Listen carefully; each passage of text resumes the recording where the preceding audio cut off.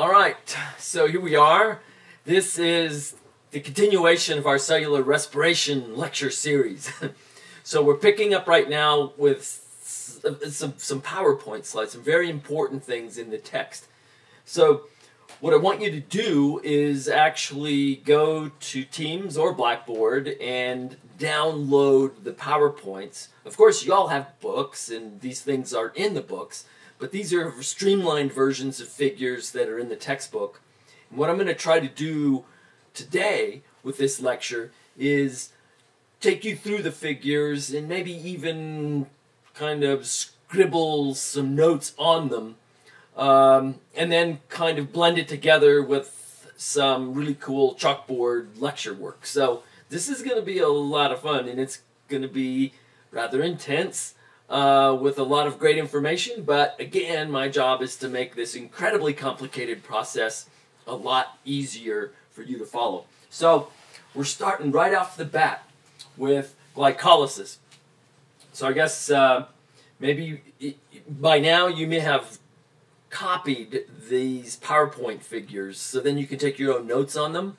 I suppose another way for you to do this would be to actually, get a pencil and scribble in your book if you want to. But of course, a lot of you are thinking of selling your books back, so you probably aren't going to go that way. Whatever the case, here we have the big picture. So this is figure 9.9, page 170 and 171. This thing is just stretched across the bottom of 2 pages in the textbook. And what I've done with this figure is that I've actually taken the 2 parts and fused them together. So we're going to go through this thing kind of systematically and identify really big picture things. I'll point out a few fine details because it's always good to see some of the great work that we've done with our biochemistry. But we really want to just understand what the process of glycolysis is. So the first thing that I want to do is just tell you that glycolysis is a word that we can break down pretty well. We already know the Latin root lysis right here, which means to break apart, and then glyco, we've studied that in sugar. You might remember seeing glyco prolifically in the carbohydrates section. So this is breaking of sugar.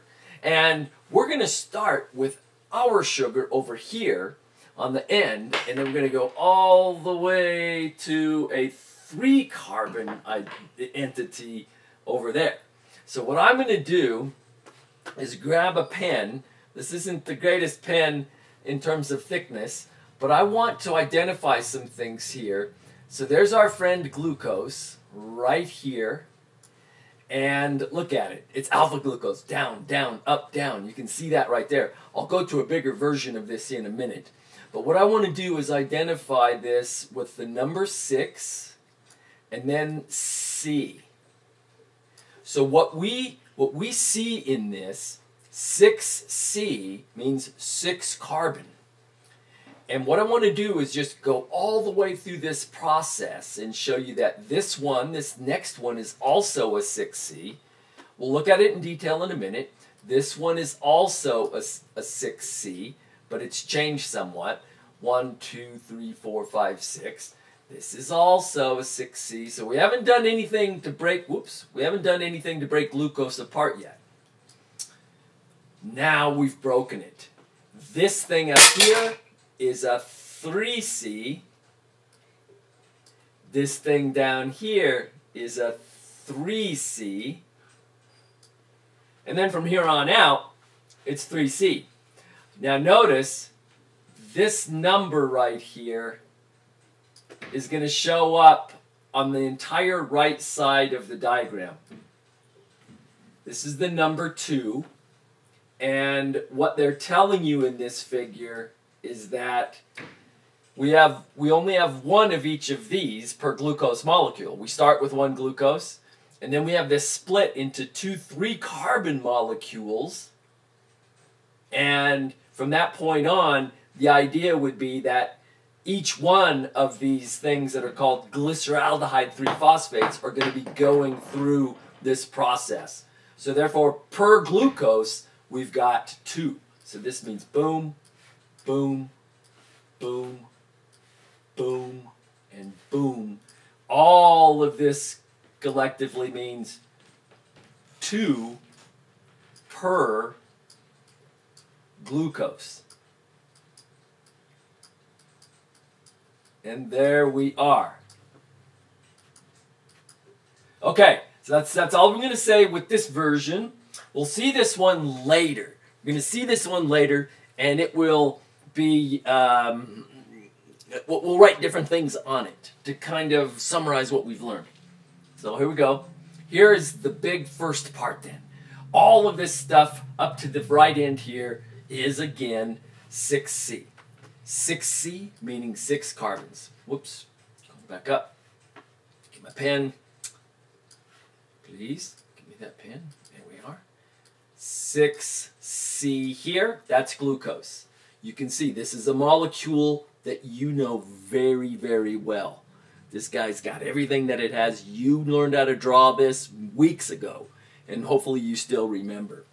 Now, what we want to start to focus on, however, is what's going on here. So we have, for a molecule of glucose to convert it to glucose 6-phosphate, we actually have to spend 1 ATP.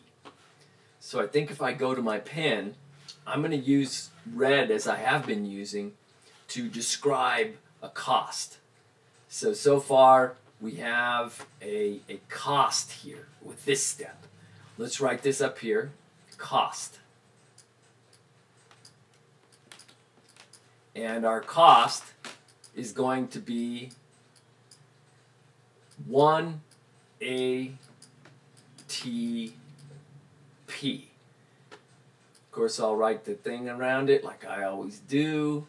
There we are. We have 1 ATP at this point. And what we did, check this out. We have phosphorylated this thing. Look at that.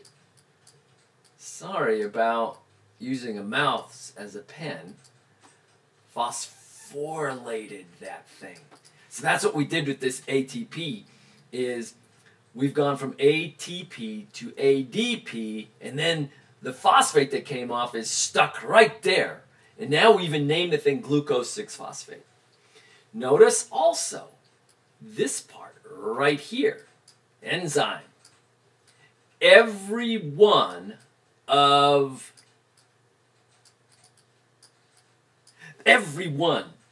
these blue circles with numbers represent an enzyme catalyzed reaction step. So this is our first one. It's called hexokinase, right there. All right. So then we have another enzyme, phosphoglucoisomerase, and of course you even are familiar with the word isomer. So this thing is going to isomerize this. We have the same business, the same numbers of carbons, hydrogens, and oxygens, and a phosphate, and we're going to move it around. Look, we went from a 6-membered ring to a 5-membered ring. A 6 ring.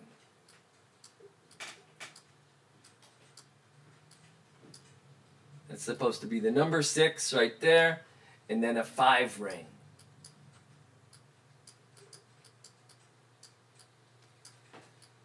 What I really want you to do when we go through this is certainly nothing that you're going to memorize. I want you, when you see this figure, perhaps in an exam, to actually be able to completely interpret what's going on from the figure. So I'm pointing out some of the really important things just to get you familiar with this overall process. Okay, so we've done our second enzyme catalyzed step, and now we've got a 5-membered ring. And then look at this. We are going to have another cost. Here's another cost, and that cost is going to be 1 ATP, and like before,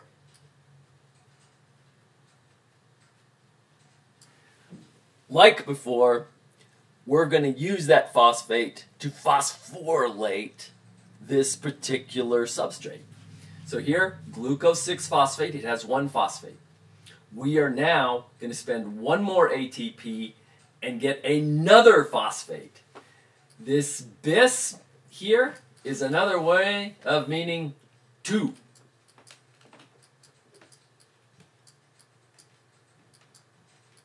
So now we have 2 phosphates on a 5-membered ring. Look how beautiful that thing is. That's the definition of symmetry, man. Look at that thing. I mean, the only thing that presents a slight asymmetry is the stereo positions of the hydroxyl groups. But otherwise, it's beautiful. That right there is a perfect tattoo. You can stick that thing on your back, you know? A big back piece, you know? Whatever.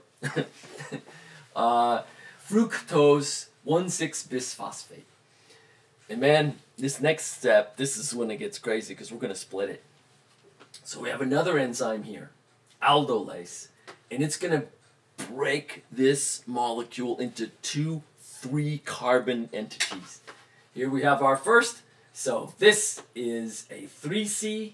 I don't know if you can see that up there. I'll try to trace it and make it thicker. And then down here, you have a 3C as well.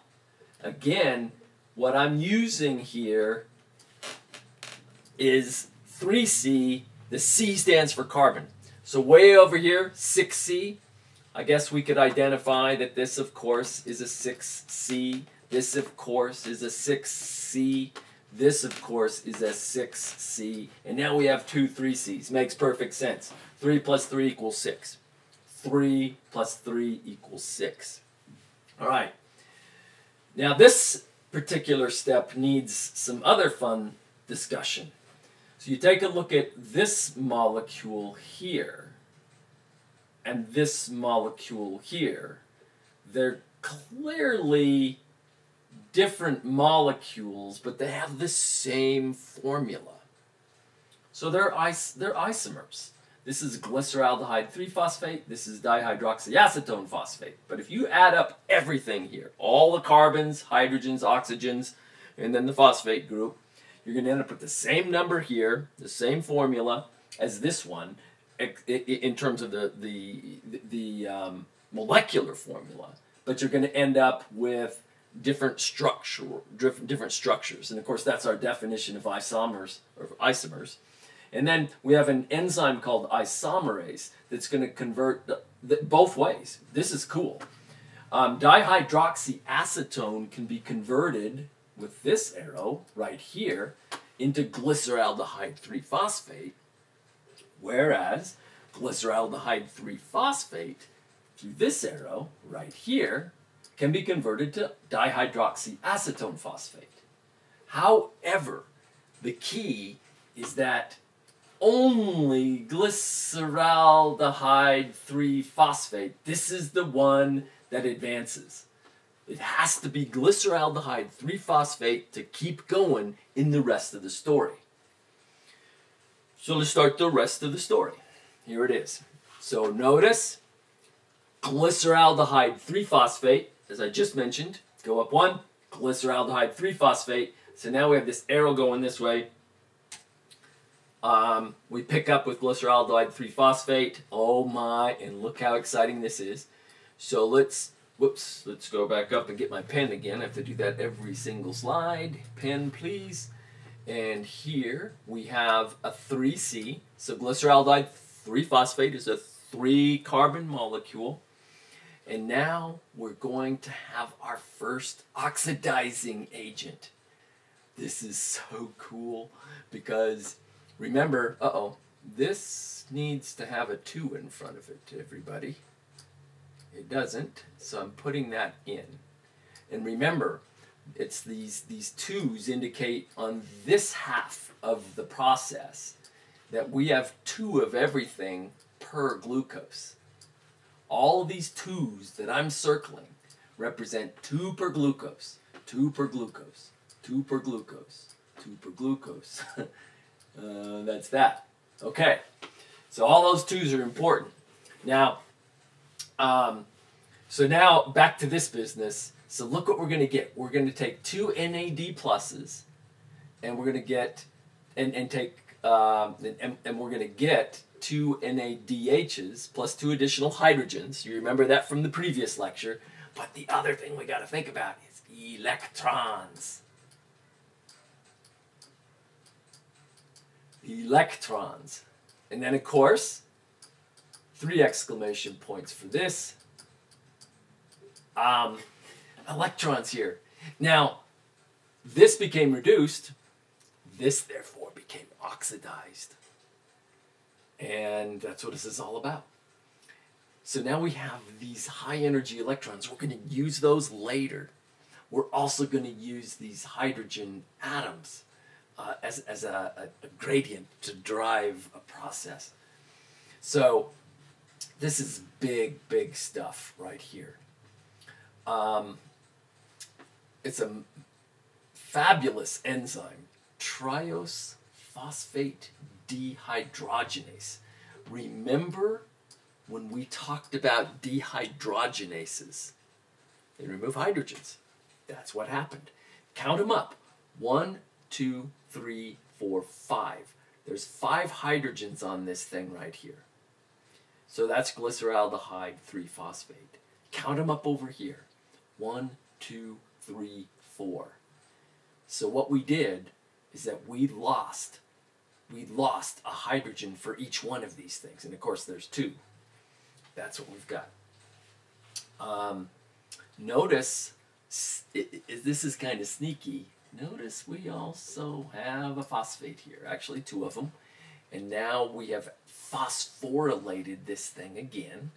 So there's a phosphorylation. Squeeze that in. Phosphorylation. So we got that going right there. And now we have this bisphosphate. Remember, that means 2. Glycerate. That molecule's starting to show up as fairly symmetrical as well. That's pretty cool. Now, what we're going to do is take one off. And in the process, we're going to get our first... Hey, I need to do something here. I'll stay with what I'm at. So we're getting ATPs here. We take 2 ADPs, and we end up with 2 ATPs. This is huge. This is going to be substrate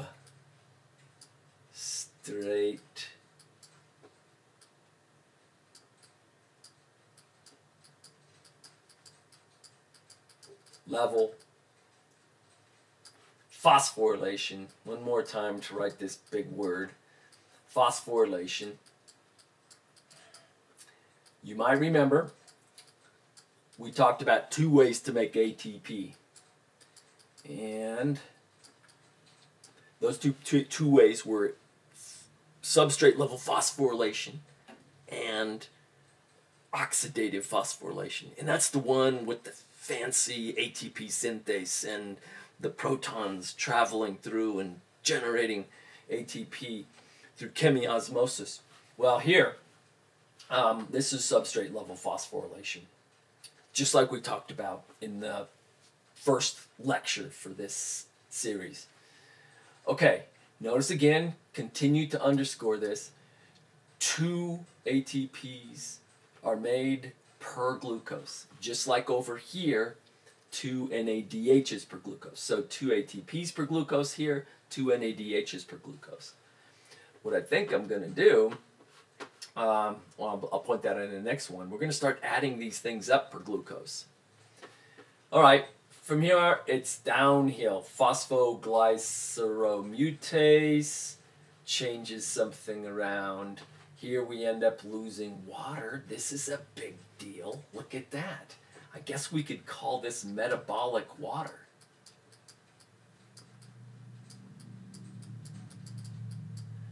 Metabolic water. Metabolism has produced this water. So we lose water here. The molecule, as we talked about in the first lecture, is just getting less and less about hydrogen and more about, less and less about carbon-hydrogen bonds and more about carbon-oxygen bonds. Look at this thing. I mean, there's just a couple of hydrogens left by the time you get to this substrate. And then again, look at here, another set of, of substrate level phosphorylations. Another set right there. So we've got substrate level phosphorylation, and we finally end up with the end product, which is pyruvate. Pyruvate is the final deal from glycolysis.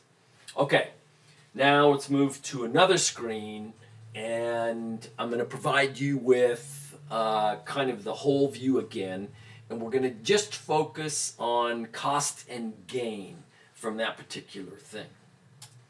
Here it is again. So this is the figure that we saw before, the whole thing stretched out.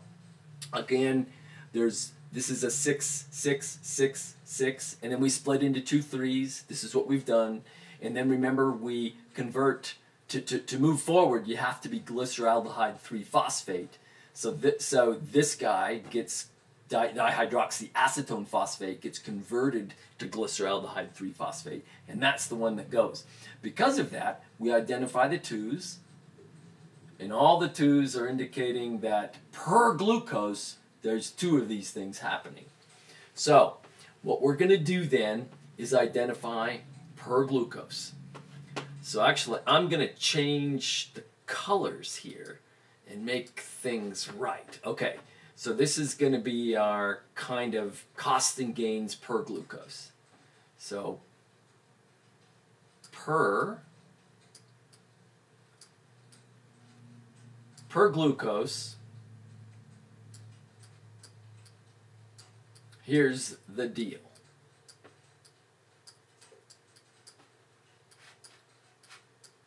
All right, that's a little messy. Maybe I can get better. Per glucose, we're going to have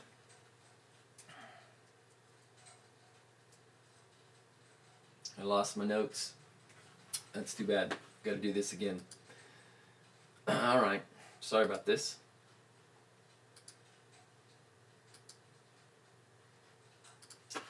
Okay. Per glucose.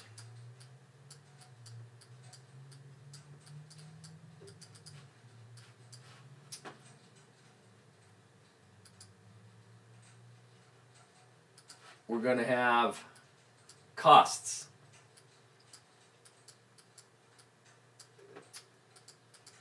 We're going to have this and this. So those costs would be 2 ATPs.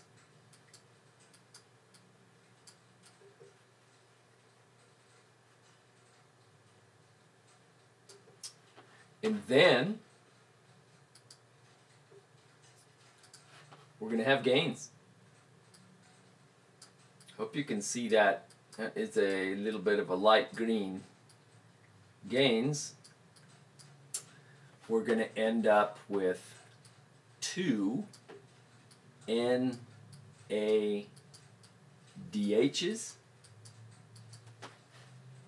That's here.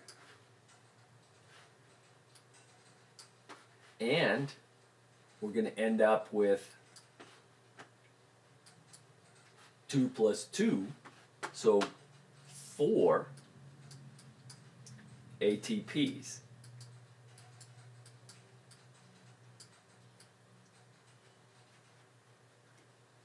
And I'm not very interested in us gaining water, so I'm going to change that actually kind of to black.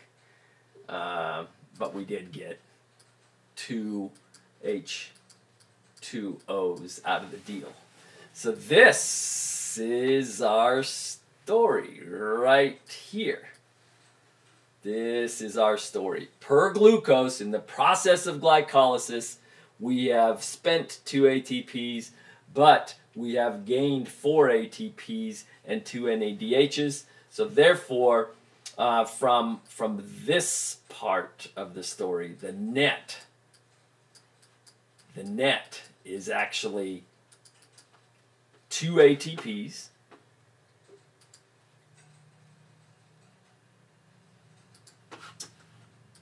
plus, actually I'll do NADHs, and plus 2 ATP.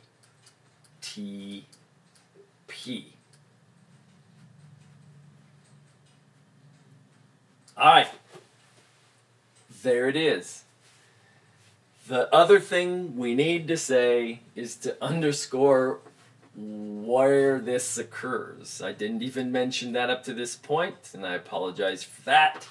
Glycolysis occurs in the cytoplasm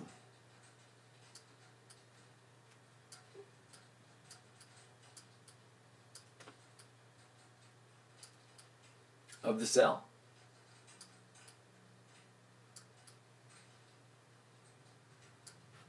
So in the cytoplasm is where this occurs.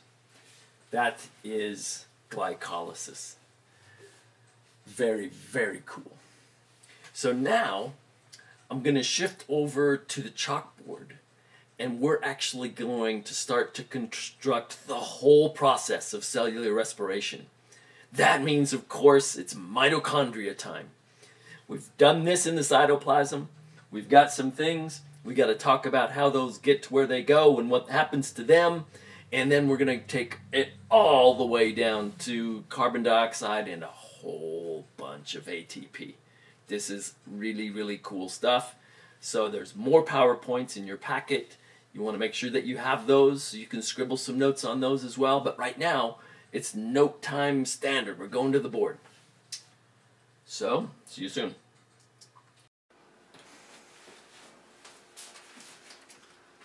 Okay, at this point, get a big piece of paper. I don't know how well I can stick it all on the board, but what we want to do is draw basically half of a mitochondrion on the board and then a little bit of cytoplasm, because we're going to identify all 5 of the acts in one glorious diagram. I mean, if you wanted to do this, you could certainly need a half a piece of paper, perhaps even take one full piece of paper and turn it sideways and do it. So here we go. I'll see if I can get it all on this board. I'm going to take my red, because that's kind of the mitochondrion color, and draw a bit of mitochondrion. So let's see, here we go. Starting up high.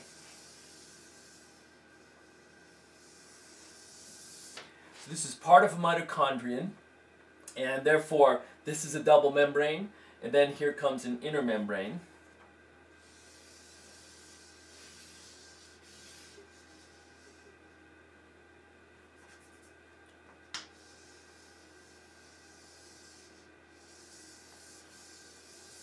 So there you have it. Mitochondrion, outer mitochondrial membrane, inner mitochondrial membrane.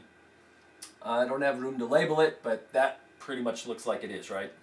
Matrix right here, intermembrane space right here, cytoplasm here. All right. So I'm going to start in the cytoplasm with Act 1. So that's going to be Roman numeral. So this is glycolysis. And then right over here, well actually let's just keep with this. So here is the overview. We're going to take glucose, and in many steps, matter of fact if you counted them 10, in many steps we're going to end up with 1 glucose being converted into 2 pyruvates.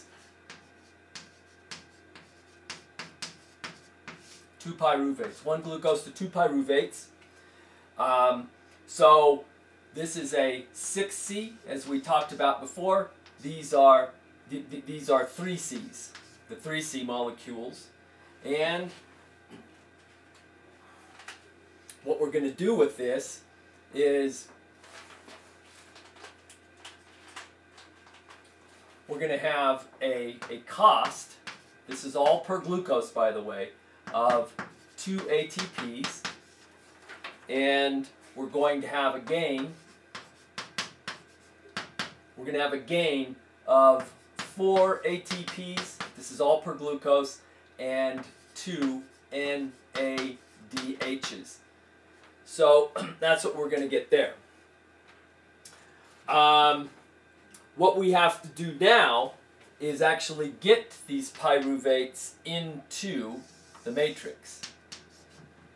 So here I'm going to take another color, purple it will be, and identify this part of the process.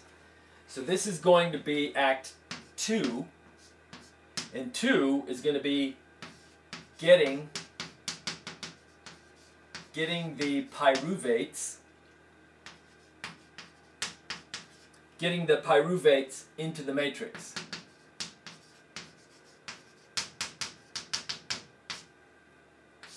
That's the deal. And remember that this is going to have a cost with it. And this is that part that's hard to find. This is cryptic. It's in a figure caption of your textbook and otherwise not mentioned.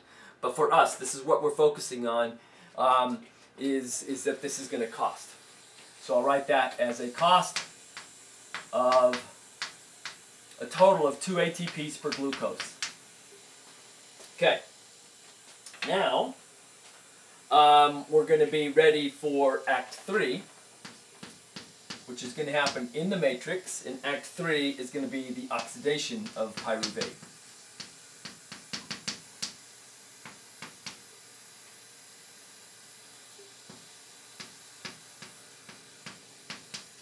So the oxidation of pyruvate is our step here. Here we're going to take the 2 pyruvates, which I'm going to have to abbreviate, and we're going to convert those to 2 acetyl-CoAs.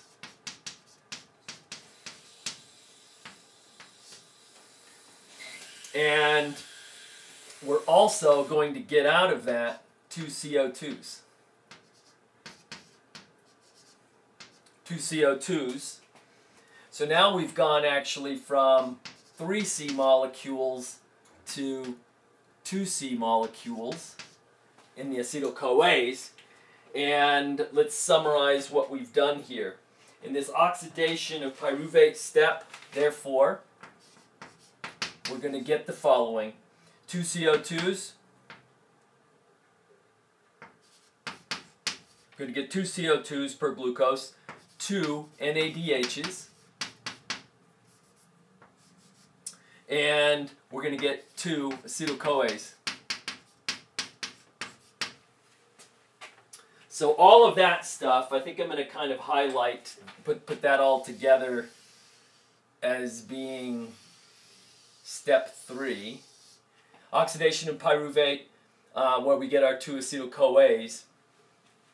And I guess I could do it this way. This is kind of the line. We get our 2 acetyl-CoAs out of the deal. So here's another insert of PowerPoint slides, so we can really break these parts down. We're going to look now at Act 2 and Act 3, kind of in one slide. We've talked about these on the board.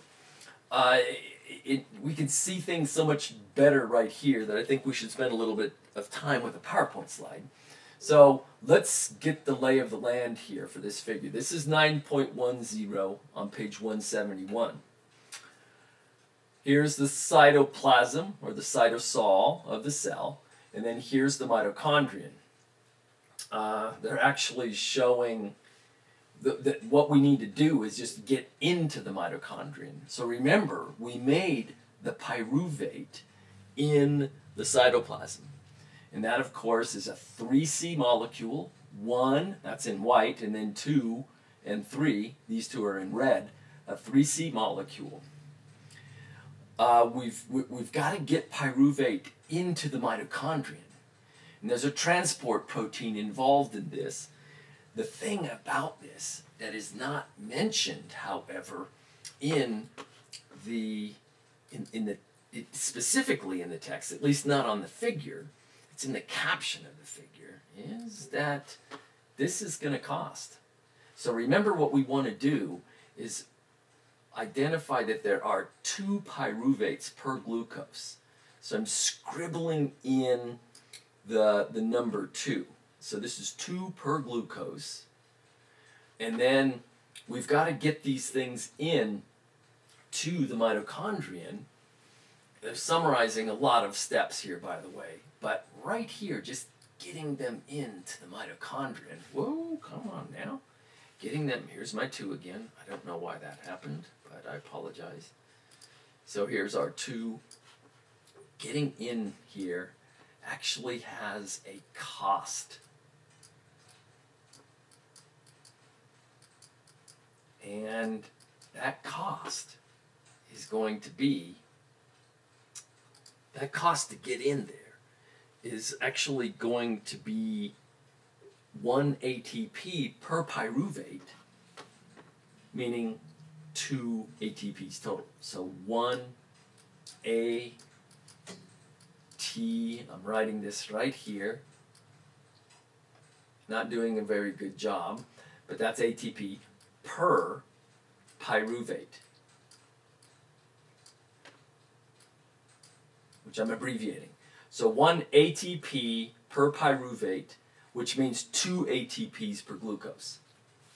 So 2 per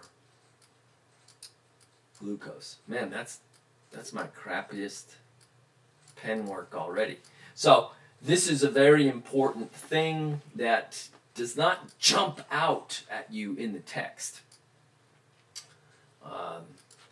Let's circle that right here. There's a cost here. We'll summarize this cost very clearly later on when I lay all the acts out. But getting those things into the mitochondrion costs. And then what's going to happen is crazy. This is going to be our first in the mitochondrion. In this oxidation of pyruvate step, we're actually going to lose our first CO2. Now, what's a CO2? This is a 1C.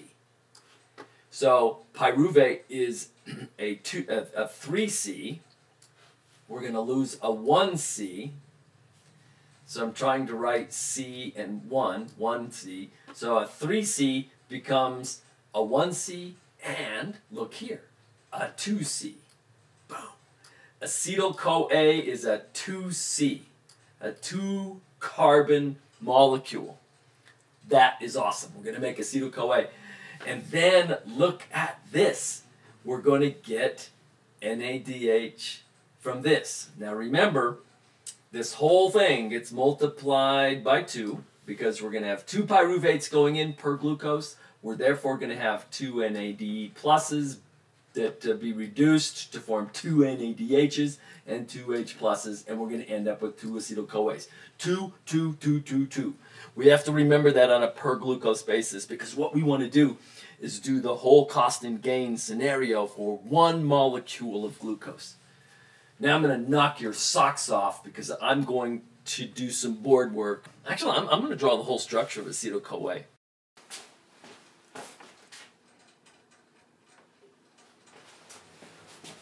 Well, okay, I was drawing that thing, and this is acetyl-CoA.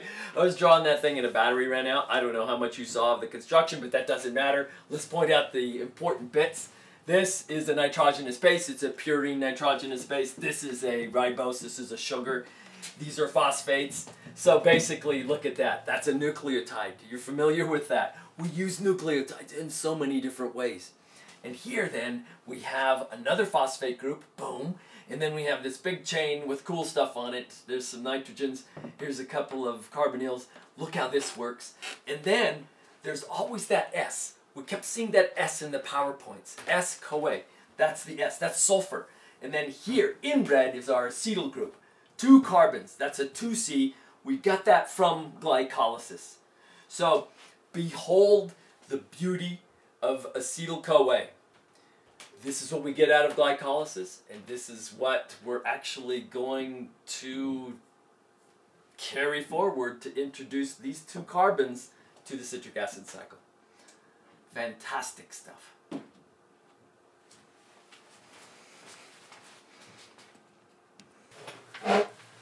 Okay, now we're going to move on to Act 4, which is the citric acid cycle.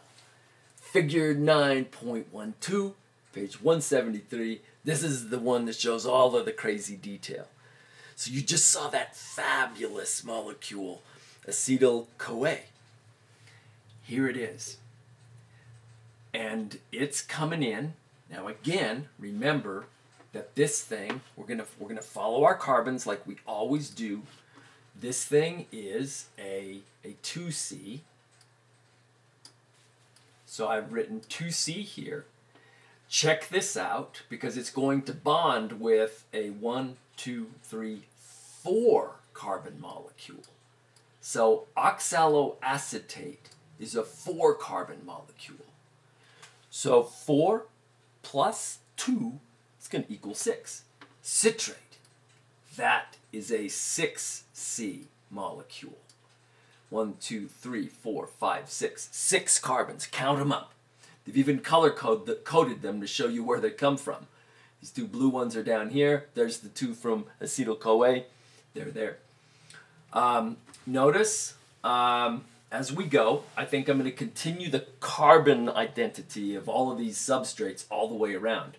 Now, bear in mind, there's a lot more complexity to this than you would otherwise know. This is in the mitochondrion, is where this is occurring. And every one of these steps identified with a blue circle number would actually be an enzyme catalyzed step. So here we have it. Back to this. A 2C, a 4C, making a 6C. And then we're going to count these guys. Isocitrate is also, you can count them, 1, 2, 3, 4, 5, 6, a 6C. There's good stuff to talk about, but look here. That's our first loss of a carbon, right here, CO2. So that means this is going to be a 5C. Alpha ketoglutarate is a 1, 2, 3, 4, 5C. Then we move over here to succinyl-CoA. Look at here, guys. We lost another CO2 right there. Losing that CO2, of course, is going to peel another one off, and we're going to go to a 4C. So succinyl coenzyme A, boom, boom, boom, boom, is 4. There's 4 carbons right there. Count them. That's going to continue.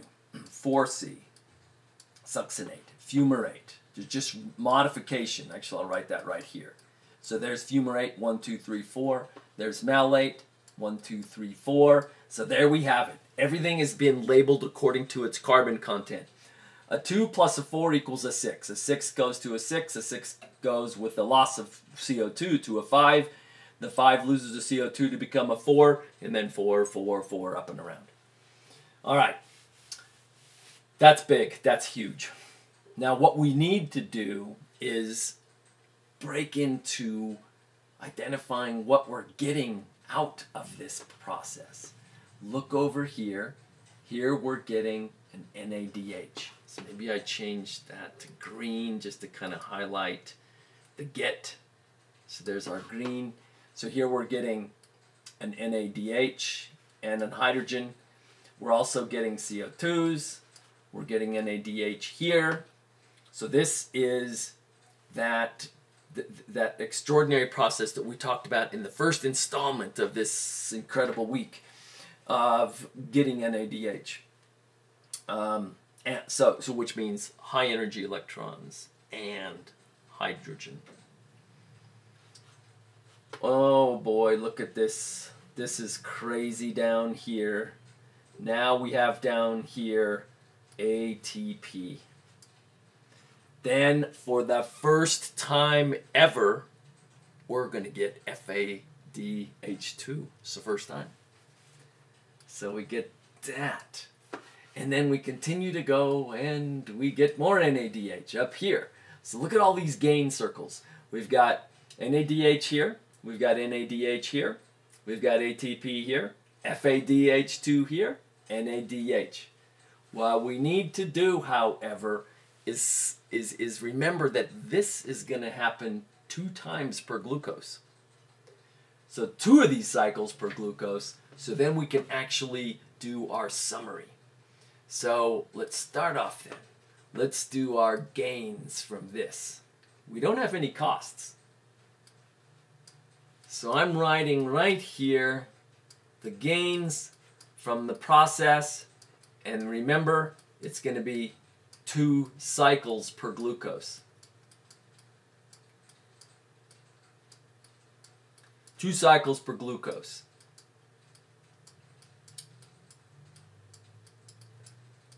So, changing to red pen. Let's get this thing done. Or, wait, not red pen, green pen, sorry. This is gain. All right. So, per glucose, we're going to get 1, 2, 3 times 2.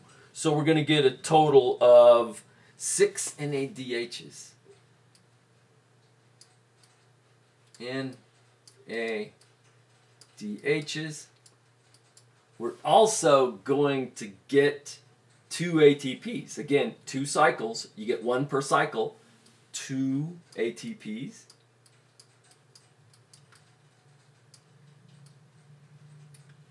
There we go. Looks a little bit better. So 2 ATPs, 6 NADHs, 2 ATPs. And let's keep the party going. We're going to get our first FADHs. 2 per cycle, so 2 FADH2s. This is great. And we can't forget about CO2.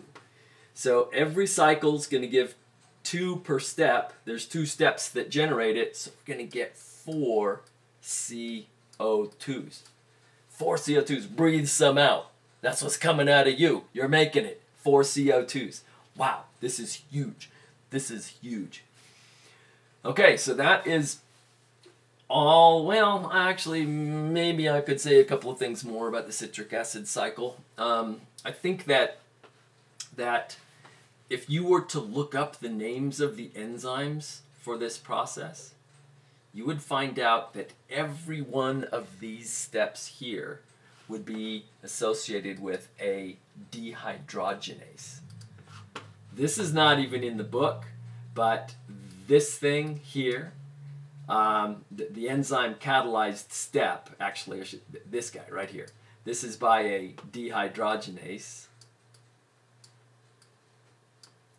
And it's got a specific name, by the way.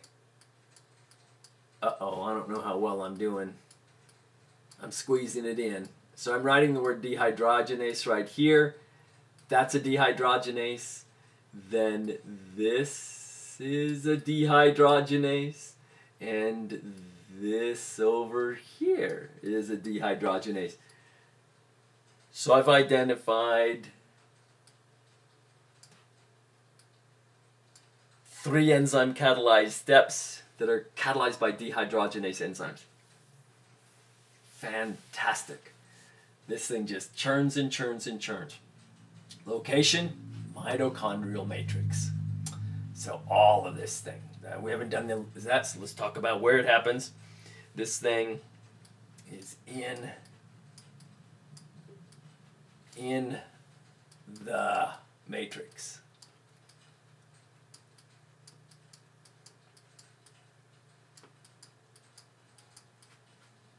In the matrix. Behold the fabulous citric acid cycle. Number 4 is the citric acid cycle. Citric acid cycle. I don't have as much space here, so I'm trying to sneak this in because chalk is chalk, you know. So here's the citric acid cycle, starting with acetyl-CoA, and what we're going to end up with the acetyl-CoA in that process of the citric acid cycle is 4 CO2s. And CO2s, by the way, are 1 Cs. So 6C, 3C, 2C, 1C. And we'll have 2 acetyl-CoAs becoming a total of 4 CO2s. We get gain here. Here's the gain. The gain is going to be 4 CO2s. The gain is going to be 2 ATPs. The gain is going to be 6 NADHs. And the gain is going to be 2 FADH2. Of course, all of this stuff we carefully went over in the PowerPoint slide that so you can see this. All right. So I'm going to actually put a little circle around that to kind of identify that that is the information that goes with that step. And we've got one more thing to do. So I'm going to draw here in our membrane. I'm going to draw some enzymes in the membrane that are going to show us that things are happening. You can even put a few other factors here. And then I'm going to draw that flask. Whoops, I drew it wrong. This flask. So there's our ATP synthase. And this sets us up over in this part of the board to get our final step, which is number 5, which is the electron transport chain. Electron transport chain. And this is what's going to happen. Let's find yet another color. I don't know if blue's the one we need. So here's what's going to happen. We're going to take all NADHs and FADHs. I'm going to circle them wherever they live.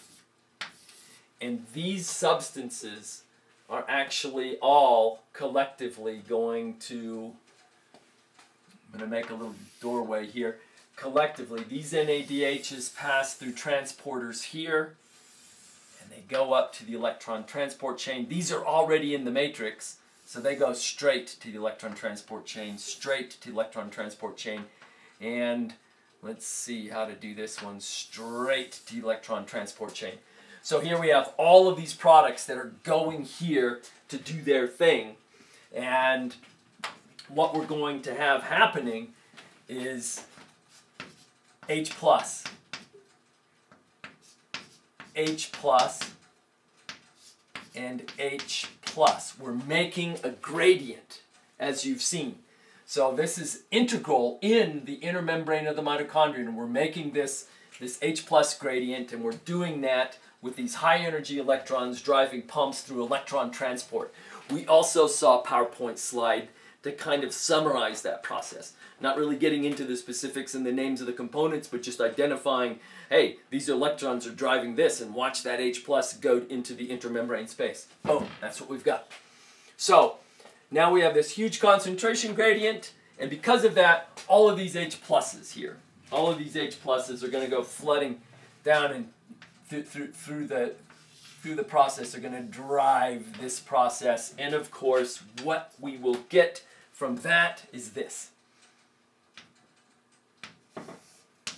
We're going to get ADP plus PI going to form ATP. That is what we get. That is extraordinary. So here we have Act 5. Man, we've done a lot. And I want you to think about all the things that we've generated for this process. We've got a lot of NADHs. Specifically, we talk about the numbers on the board. We have FADH2s. But the figure in the book just shows the general phenomenon. What we're going to do, we've got electrons from the food. We also have hydrogens. And in this electron transport chain, let's get the lay of the land as we've done before. So here we have the matrix in the lighter color, not labeled. So this is the matrix of the mitochondrion right here. Here's our mitochondrial intermembrane, phospholipid bilayer, like we saw before. Here is the intermembrane space that's in the darker orange color up here. Then I'm not even going to identify these kind of integral proteins, but it's basically called a protein complex of electron carriers. We've got other things here. I'm going to keep this very, very brief and not specific, because what I want to do is show you a similar phenomenon in photosynthesis where we're actually going to name the parts. Here we just want to look at the general phenomenon. NADH is coming in, and it's going to basically use electron energy to pump H plus out of the matrix into the intramembrane space. And then FADH2 actually comes in later, and both of these actually have electron energy that actually drives another pump that pumps protons, that pumps H plus from the matrix to the intramembrane space. And then continuing on down, we even have one last step, which also involves the use of O2. That's super, super important right there. This is the O2 part. And we're going to actually drive more H plus out. And of course, what do we do with that H plus? Well, I've got to slide all the way to the top of the show. This is what we're going to do with all that H plus. So this doesn't show it. We would actually have lots and lots of H pluses here, more than we have. H plus. H plus. A concentration gradient that was made by that. This is what we talked about before. This is going to be this is going to set up this chemiosmosis that's going to drive this process. We talked about this, where all these H pluses go down concentration gradient, very, very impressively generating the energy that ends up being transformed into the chemical energy of ATP by chemiosmosis. This is huge. So, there we have it. You can put the whole thing together now. We've got everything that we need.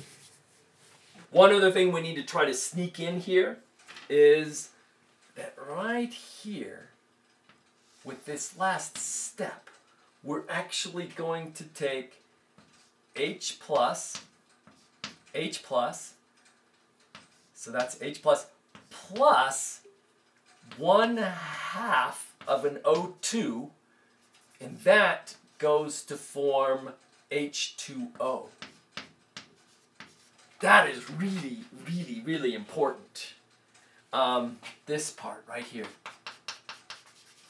It's really important. That's the that's the oxygen process, the aerobic process. This is cellular respiration. This is aerobic respiration. And remember what happens, or I'm going to tell you, I'm going to tell you what happens when the oxygen supply is dwindling and what it does to this whole process. So, if there's no oxygen or reduced oxygen in the system, acetyl-CoA does something radically different. It doesn't end up entering the Krebs cycle. In the case of yeasts, which are unicellular fungi, and there's other things that do this as well.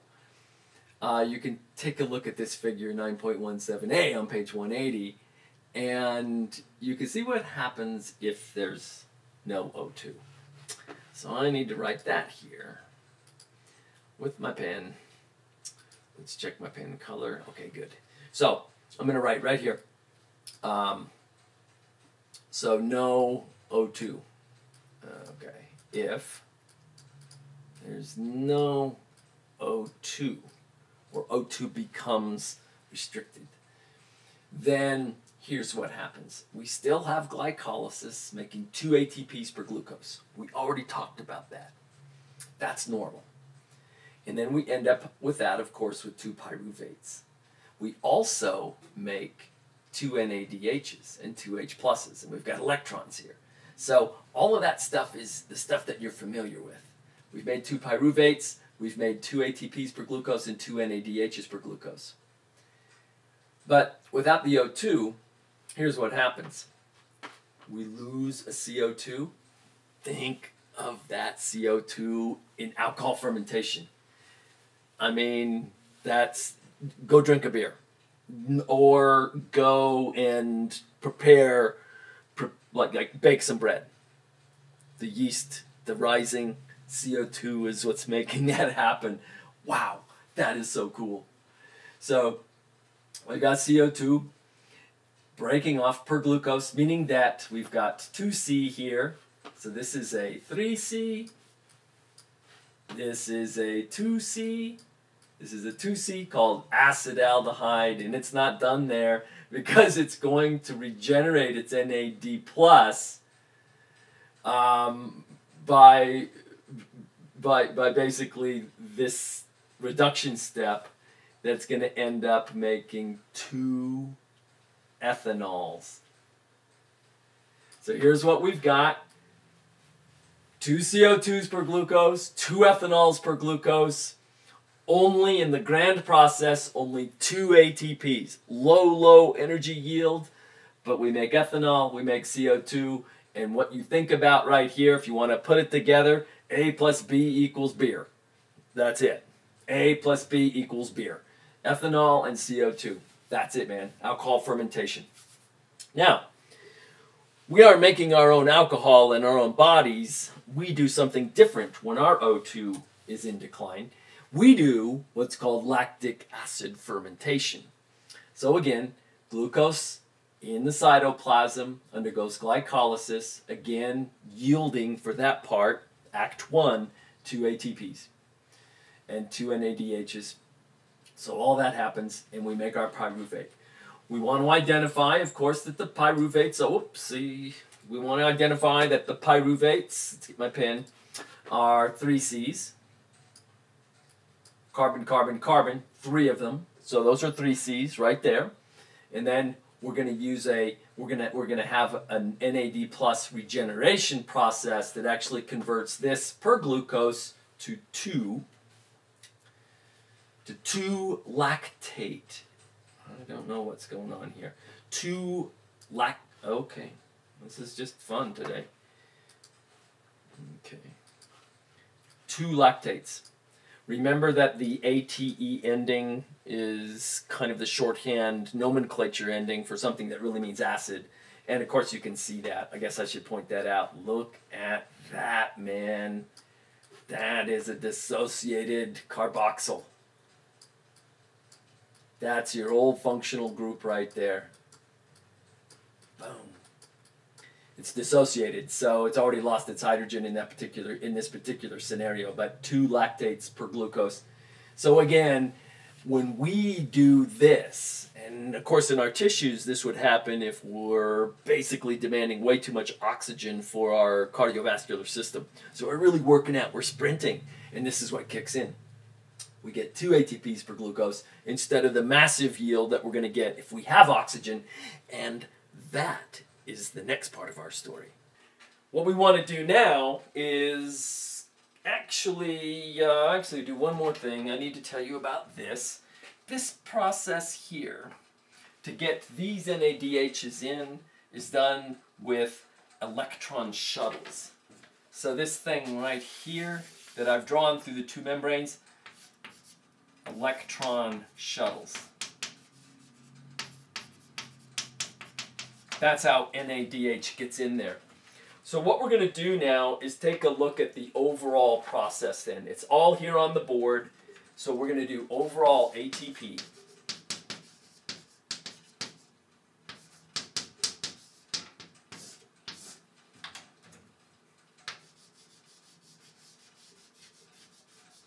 Overall ATP.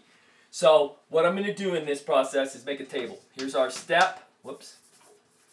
Our act. Here's our act. Here is our cost. And here's our gain.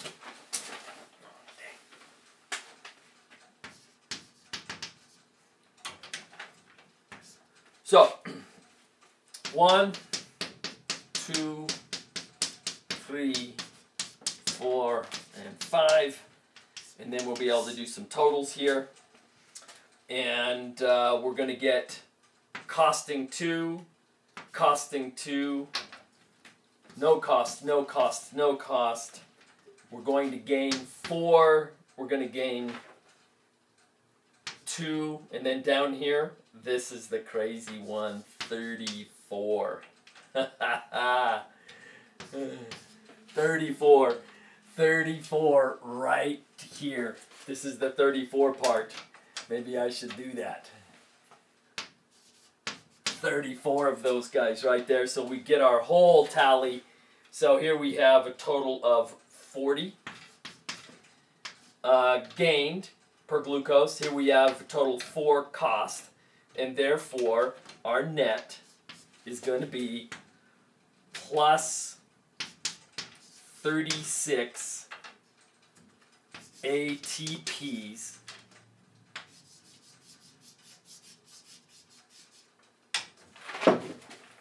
per glucose. Boom. And that, my friends, is the best small board that I can make. That is where it's at. Just celebrate it for a moment. Breathe in some O2. Breathe out some CO2. It's right there. This is cool.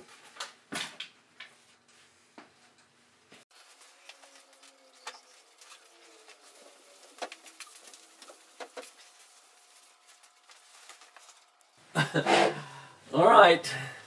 So the last thing that we're going to say about this entire process is the regulation of the process. We just don't have these kind of mad, crazy glucose demolition factories in our cells that always are operating.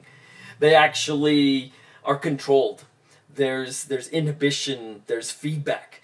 And if you go to figure 9.20 on page 183, we're going to talk about the regulation of cellular respiration. So this is the whole thing, familiar process. Here's glucose up at the top. Here's glycolysis. You know about that. That's in the cytoplasm. And then in glycolysis, which is this entire blue box, we actually have several feedbacks, several places where we can shut down or turn on the process. If we have a lot of AMP, that means we don't have a lot of ATP. That's going to actually stimulate the enzyme phosphofructokinase. What an enzyme, man. Say that fast 3 times. Phosphofructokinase. Matter of fact, you could easily curse if you say that fast 3 times.